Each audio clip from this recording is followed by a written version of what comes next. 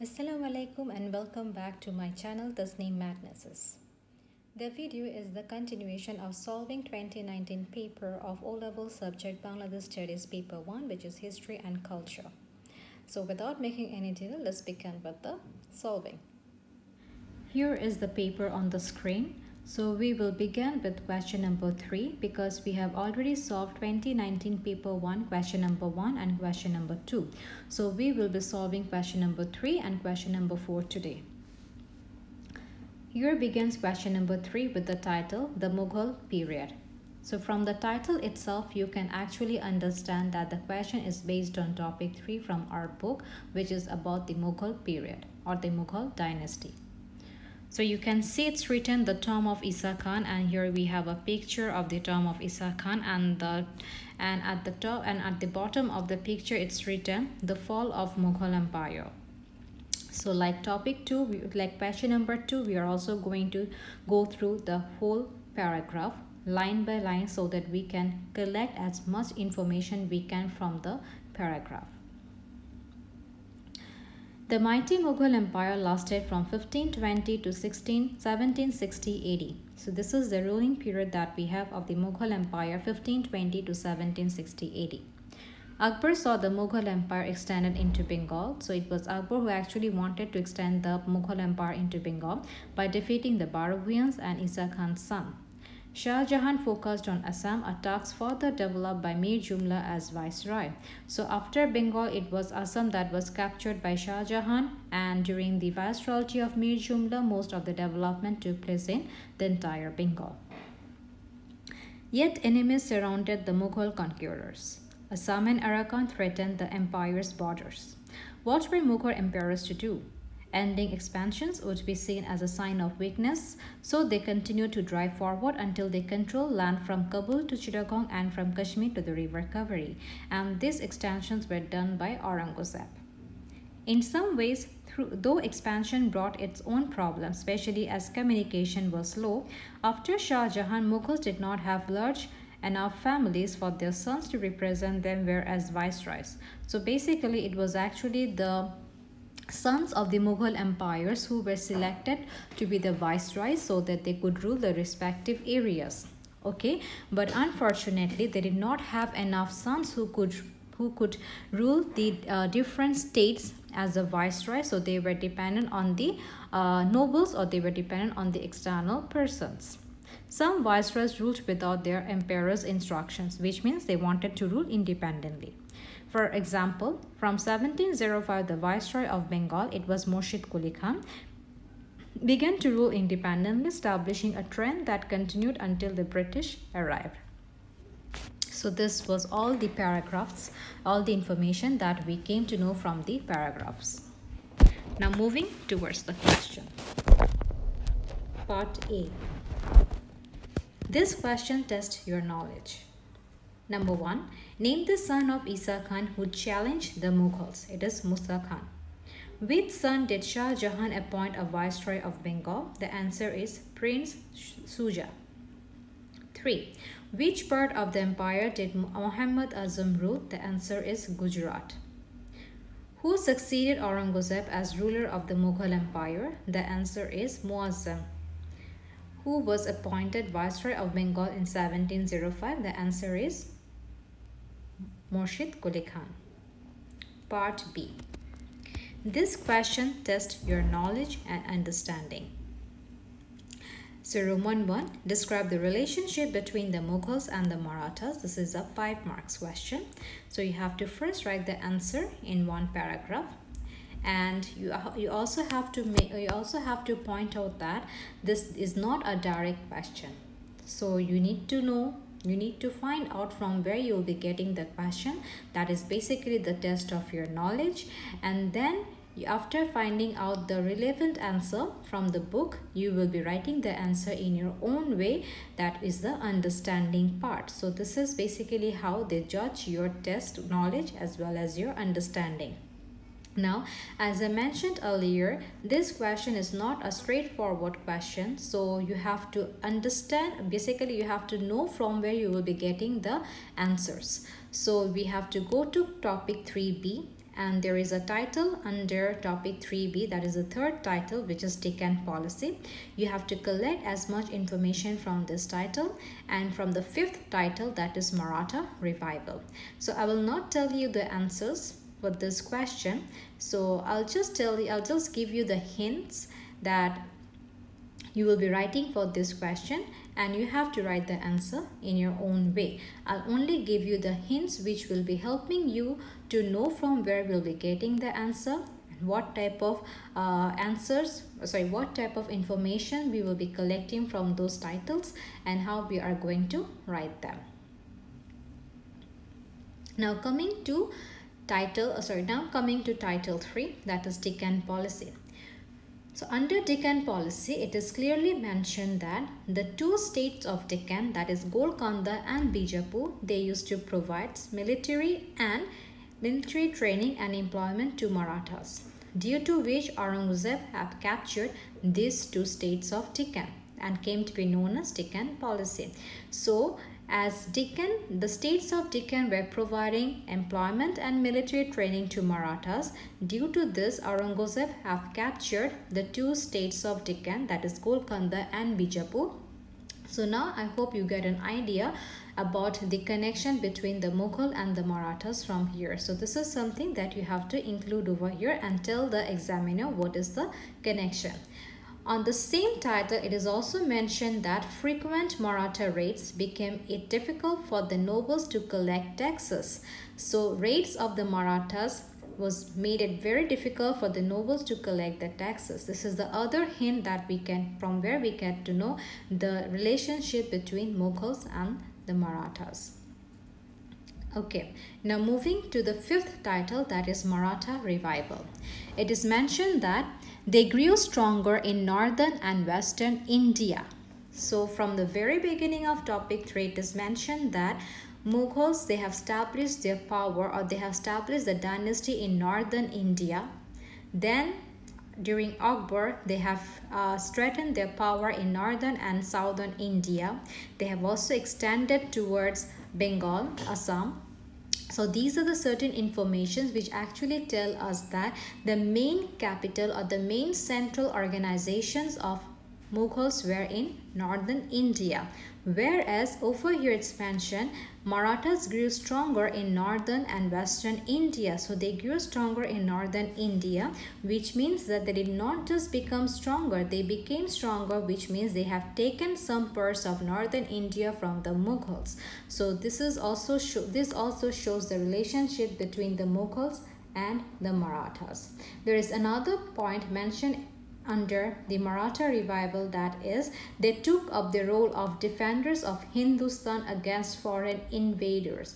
So basically, whenever there is any foreign invasion, it is basically the main government of the country to defend the foreign invaders. But over here it is only mentioned the Marathas, they became basically the defenders. So whereas it was supposed to be the Mughals, but it is now the Marathas. It's not even Mughal plus Marathas, not together. So this is also a point where we can see the relationship, or where we can understand the relationship between the Mughals and the Marathas. So I hope you have gotten the idea about the points from where I have collected them, and what are the points that I have taken out, so that I can understand the relationship between the two groups. So you have to just implement these points in your answer and tell the examiner, or show the examiner, that you have a thorough knowledge about the topics, you know from where you are getting the answer, and you can also write the question properly. So I'm not telling you the exact answer. I'm not reading out how will I be writing the answer. So if you want, you can write the answer and let me know in the comment section. It's up to you. Moving to next question, that is Roman 2. Explain how the Mughal Empire was administered in the 17th century. So here they are asking me about the administration of Mughal Empire in the 17th century. So you don't know exactly what is 17th century, so find out the year. 17th century means the year between 1600 to 1699. So these are the years that actually fully identifies 17th century.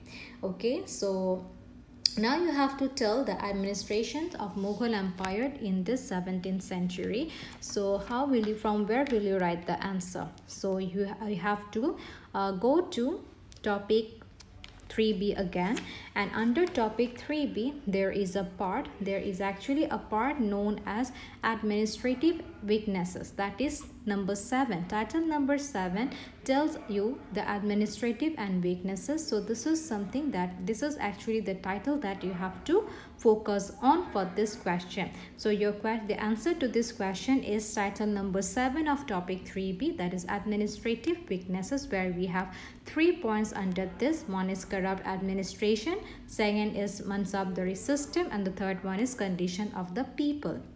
So the combination of these 3 titles in total, the administrative weaknesses, is the answer to this question. So I hope you don't have any problem with this answer. Still, if you want me to give you some hints, so I can give you the hints over here, where it is mentioned that corrupt administration. So under corrupt administration, you can see that officers of all ranks took bribes. So this is something we're getting idea about the administration system, that the officers are taking bribes. Then there were high rate of taxation. Then the state demand have raised to half of the produce. Then there were actually immense expenditure on the construction of architecture, which worsened the condition of the finance. So the financial condition was not actually that much good. Then the Mansabdari system, it was actually deteriorating because the Mughal Empire, the Mughal emperors, he used to directly he used to directly recruit, promote, and suspend the emperor, and suspend the Mansabdars by himself without actually giving a valid reason, or recruiting without having a proper qualification. And the conditions of the people, they were actually suffering a lot, for which they have started robbery. So there were peasants who actually formed bands of robbers. So this is the entire administrative system of the Mughal Empire during the 17th century. So this is a direct questions, and it's a 5 marks question, so you cannot take more than 6 to 7 minutes to write this answer, because it's also a direct question. So you know the knowledge, you know from where you're getting the question, and you have to write the answers within 6 to 7 minutes. And it's not that you have to write each and every single line from the book, or each and every single line from the title 7. You will just combine all the 3 subtopics of the subtitles of number 7 and then write the answer. So this is basically your Roman 2 answer. So remember, you have to just focus on the administrative system. You have to show what was the administration going on. Okay, I hope you can also write this answer. Now coming to part C, this question tests your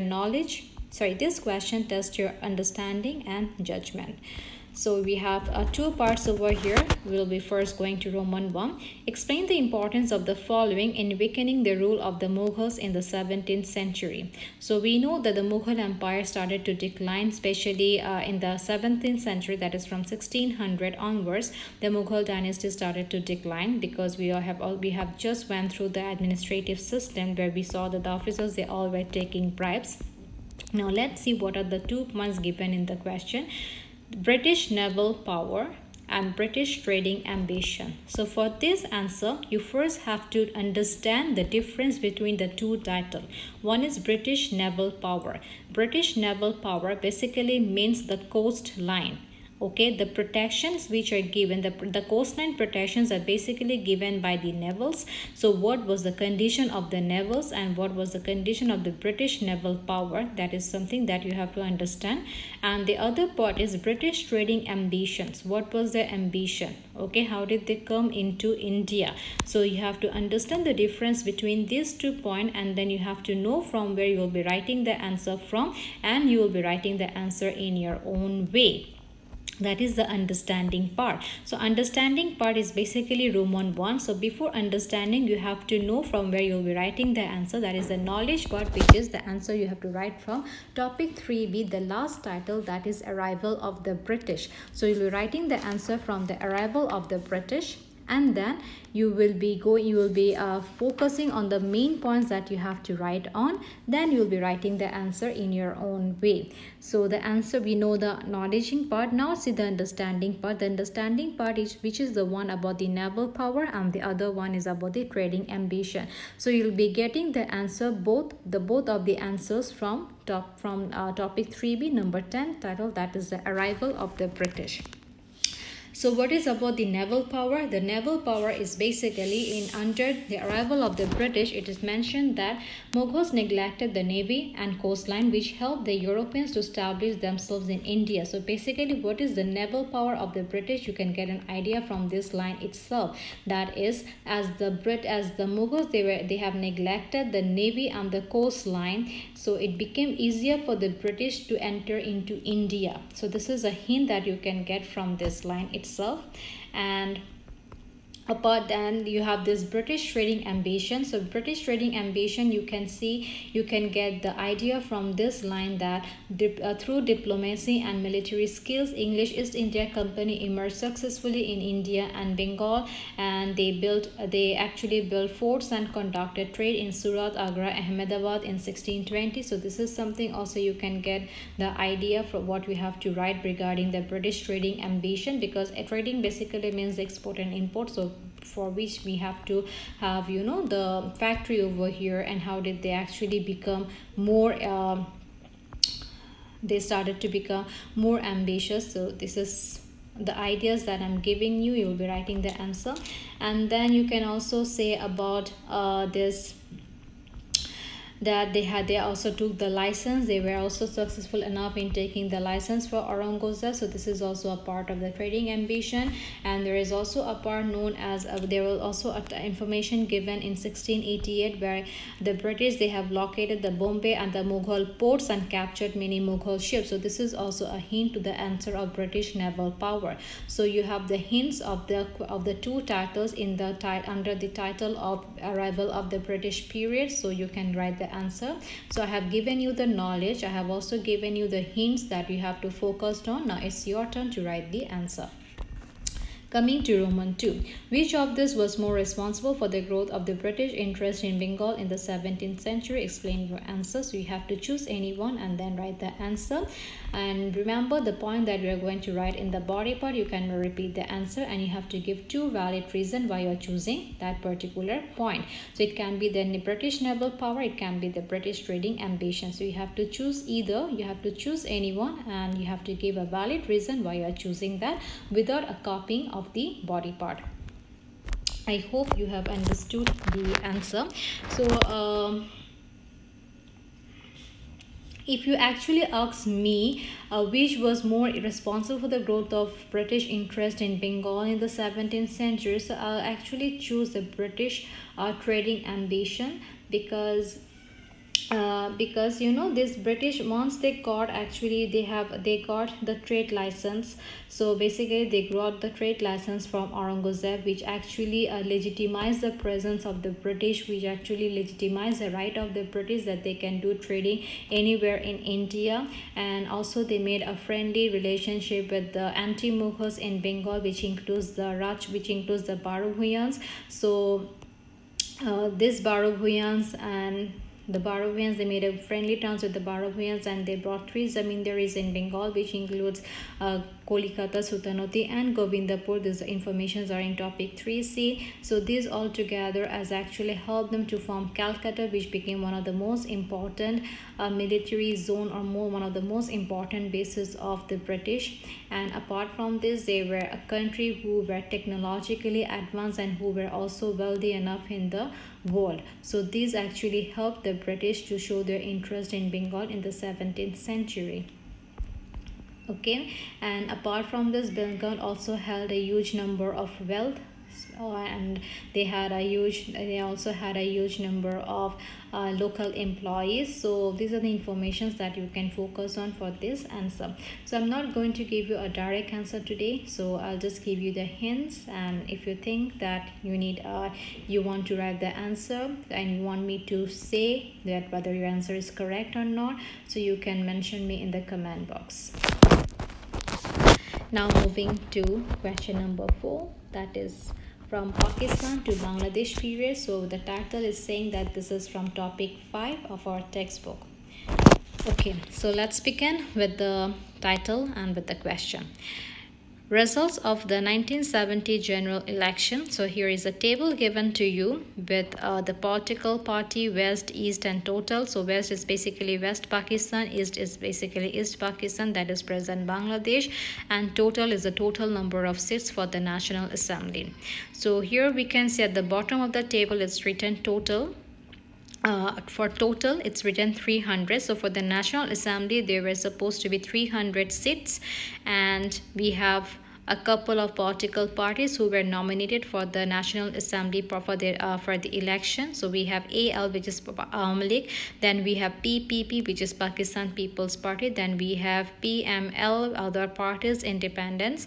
So from here we can see that Awami League have won 160 seats, but they did not get any seat from West Pakistan. All the seats they got from East Pakistan, that is in total of making up of 160. Pakistan People's Party, they received 81 vote, or they received 81 seats.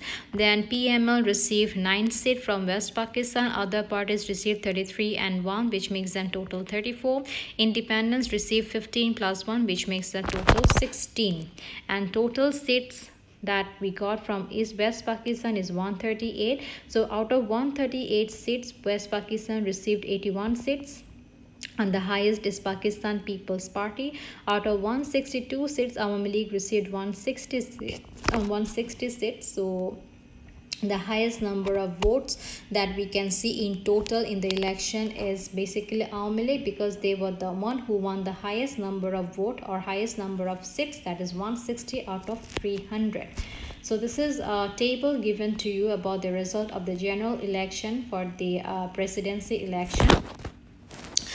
Now moving towards the paragraph, events leading to the 1970 general election. Sheikh Mujibur Rahman was arrested in January 1968. He was to be tried by a special tribunal, but this did not meet because of the opposition to the President Ayub Khan. So Sheikh Mujibur Rahman was arrested in January 1968. Why? Because of the Agartala conspiracy case. Because of the Agartala conspiracy case, he was arrested in 1968, and there was a special tribunal so that Ayub Khan can basically punish him very quickly, and so that there we have a halt of the 6-point movement.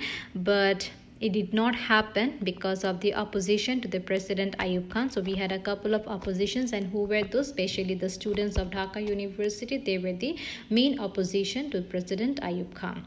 The government response was to issue some measures. So government has taken some measures. Students formed All Party Struggle Council, in short we can say SAC, Student Action Committee, to organize demonstration against the president. As discontent grew, so did support for there to be a demand day on 17 December 1968, which was called by Bhashani, Maulana Abdul Hamid Khan Bhashani. The curfew imposed in February 1969 did not help to calm the situation. So the curfew was imposed in February 1969 under the mass uprising process. The president made some changes, but he did not accept autonomy for East Pakistan. Though the president he made some changes, but still he did not accept the freedom of East Pakistan. He handed power to Commander-in-Chief of Pakistan's army on 25th March 1969. That is Yahya Khan. So Ayub Khan had to resign, and he had to hand over the power to Commander-in-Chief of Pakistan Army, who was Yahya Khan, in 1969. So these are the all informations that we have taken from the paragraphs. Now let's move to the question. Part A. This question tests your knowledge. 1. What was Sheikh Mujibur Rahman accused of in January 1968? He was accused of trying to make East Pakistan, or trying to separate East Pakistan from Pakistan with the help of India in Agartala. So this is the answer that you have to write, that he was trying to separate East Pakistan from Pakistan with the help of Indian government in Agartala. Roman 2. What name was this case given? The name was Agartala Conspiracy Case. What was All Party Struggle Council, better known as Student Action Committee, in bracket SAC? Number 4, who led the call for Demand Day? Maulana Abdul Hamid Khan Bhashani, or you can also write Maulana Bhashani. Both are correct. 4. Name the commander-in-chief of Pakistan Army in March 1969. The answer is Yahya Khan. Now coming to part B, this question tests your knowledge and understanding. 1. Describe the changes that President Ayub Khan made in 1969. So this is the knowledge and understanding part. So if you don't know what happened in 1969, you will not be able to write the answer. So your knowledge is basically what happened in 1969. In 1969, we had mass uprising. So mass uprising took place in 1969. That is your knowledge, and your understanding is what the changes that the government made. You have to take out from mass uprising. So government Ayub Khan, President Ayub Khan, he had actually taken 3 steps, or he made 3 changes, and those changes are: number 1, first of all, he has released Sheikh Mujibur Rahman on 22nd Feb 1969. Secondly, on the same date, he has also closed the Agartala conspiracy case.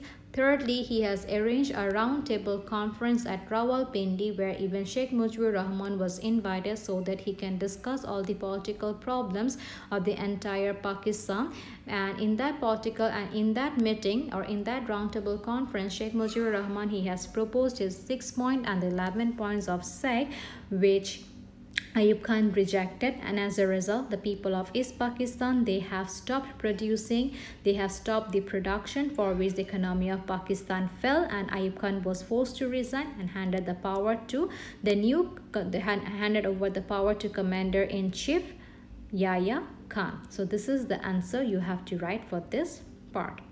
Then coming to Roman 2, explain the outcome of the 1970 general election in Pakistan. So you have to describe the outcome. So this is a direct question given to you. So you'll be going to the title of general election 1970-1971, and you'll be writing the answer from there. So here you can mention about the promise that Yahya Khan made, then about the number of seats that was actually arranged,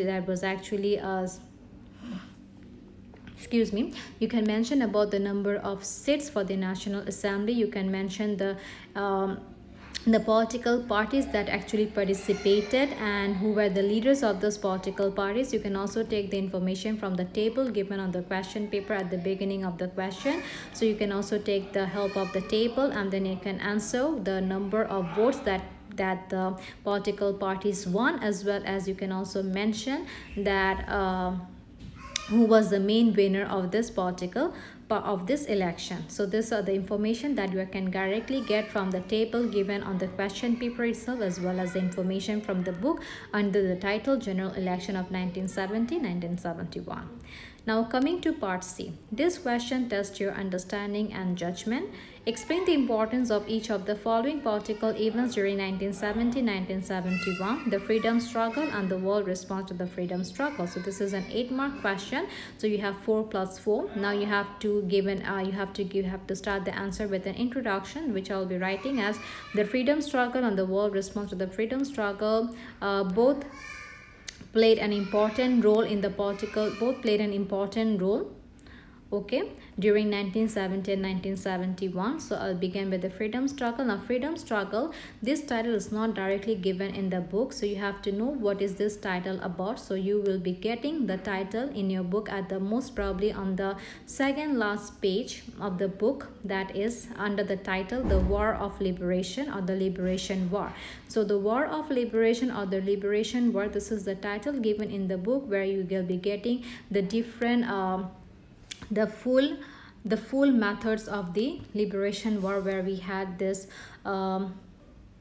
we had battalions, then we have formed the brigades, K Force, S Force, Z Force. We had this Mukti Bahini, we had this Mukti Fauj, we had also collaborators. So these all informations are given over there under the title most probably The War of Liberation or Liberation War. So the other title of this is basically the freedom struggle, or you can also say the resistance movement. So these are the titles that we can give apart from the War of Liberation or Liberation War, the freedom struggle, and the resistance movement. So you have the direct answer in the book. I hope you can go through them. You'll be getting the answers from this title, and you can write the answer. Now, coming to the next part, that is the world response to the freedom struggle. So this is the last page of the book as well as the last page of topic 5, where we have the world's response. That means how did the world actually respond to the liberation war, which are the countries that have supported us and how did they support us, and which are the countries who did not support us. So these are the information that we're going to get from there. For example, India, Bhutan, and some European countries, some local people, the local people of most of the countries, they all have accepted, they all were supporting Bangladesh, either through military training, either through food, either financially, either mentally. So these are the supports that we actually got, either through recognition. And there were 2 countries mentioned in our book that they did not actually support us. They did not want Bangladesh to be an independent country. So you have to answer, you have to write this answer over here under this title, the world response to the freedom struggle. Now coming to Roman 2, which of these had the greater impact on the outcome of 1970-71 constitutional crisis? Explain your answer. So we are talking about the outcome, greater impact on the outcome of 1970-71 constitutional crisis. Explain your answer. So which of these do you think had a greater impact on the constitutional crisis on according to you? So I will say that, so this is an opinion based question, that is a judgment. So you have to choose any one and you have to give 2 reasons why you are choosing that, and you have to also make sure that you are not repeating the point. So you can choose either one. So if you ask me to choose, then I will be choosing the freedom struggle, because it was basically the freedoms. For this freedom struggle, we had to go through this government in exile, or a provisional government was formed, or government in exile, a temporary government also known as government in exile was formed, so that we can give a proper guideline to the war of liberation. And this freedom struggle has helped us to get our own independence, and this freedom struggle has also led to the world to know about the struggling that we were going through, that East Pakistan or Bangladesh were going through, and they wanted their independence, for which most of the countries of the world, they were actually bound to support us. So, and then we finally got our independence, and finally we got our independence. Finally there was a constitutional crisis, and finally the Pakistan was compelled to resign, compelled to surrender. So this is what I will be saying from my own point of view, though I'm not giving you the direct answer that I'm going to write. I'm just giving you the hints. So it's up to you how you will be writing your answer. It's fully your opinion based, because it's a judgment, but you have to make sure that you are actually convincing the examiner that your answer is correct, and the examiner should be convinced, or the examiner should be in the point that to give you the mark. Okay, so this is all about the questions and the full paper of 2019. So congratulations, you have easily solved the latest exam paper, that is 2019 of CIE, and I hope that you have understood the questions and you have also understood the answers. You are now able to point out the answers you're now able to point out from where you will be writing the answers and how you will be writing the answers, especially the opinion part as well. So, and also the time management, because each question contains 25 minutes and you have to answer within 30 minutes. So try to get the answers on the spot while you read the questions, so and it becomes easier for you to write the answers quickly as well as to maintain the time. Still, if you have any questions, or if you have any queries, or if you want me to let you know the answer, so please let me know in the comment section.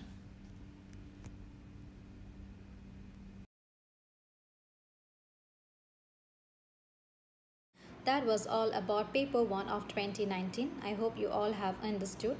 If you still have any queries, please let me know in the comment section. And if you really do think that this video was helpful and you have understood, especially the time management as well, so please don't forget to subscribe my channel Tasneem Mathmasses, to like and share my videos as much as you can, and please let me know in the comment section how you liked it. So see you in the next video. Till then, stay home, stay safe and stay healthy. Allah Hafiz. Assalamu alaikum.